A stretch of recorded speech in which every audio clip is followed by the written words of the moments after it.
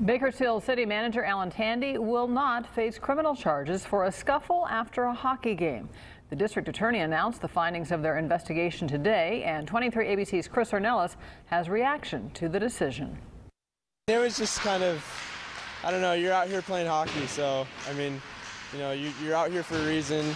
It's here to have fun, especially if it's a recreational league. People 23 ABC spoke to at the Ice Arena today agreed with the DA's decision not to file charges. I'm sure they were both doing stuff that they shouldn't have been, so I think one guy just got the worst end of it, and I think he was mad about it. The district attorney's office investigated for about a week and even searched Tandy's home. They took 2 hockey sticks and some other gear. But in the end, the DA decided there just wasn't enough to convince a jury. Everybody has a right for defense of others, and in this situation we believe Mr. Tandy, or in fact he explained to us when we interviewed him, our investigators interviewed him, that he was really just trying to defend Mr. Hewitt. This is video of Jonathan Hudson hitting a player from Tandy's team from earlier in the same game.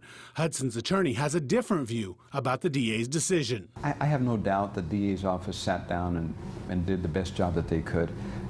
I happen to disagree with him. There is still a possibility of a civil lawsuit being filed against Tandy. Daniel Rodriguez says he has not yet filed and wants to look at more evidence before making that decision. I don't think there's any basis to a civil suit, and I suspect that Mr. Hudson's civil attorney will come to that conclusion. Tandy's attorney says his client is happy to have this behind him and looks forward to continuing to serve the city.